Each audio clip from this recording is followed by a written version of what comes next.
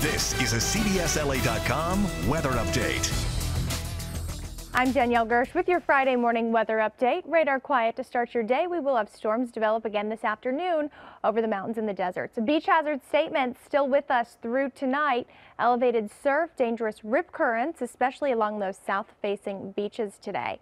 High pressure is building over the region, and we have a low passing by to our north.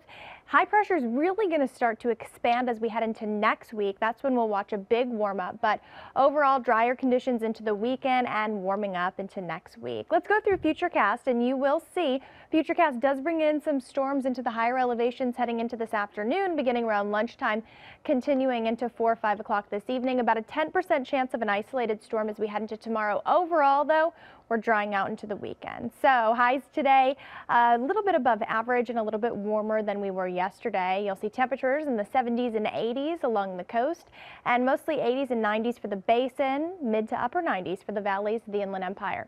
Your extended forecast shows tomorrow temperatures near average, and they'll stay there for the weekend, drying out into Sunday and then warming up into next week. Thanks so much for watching, and hope you'll join us for CBS 2 News at 11 a.m.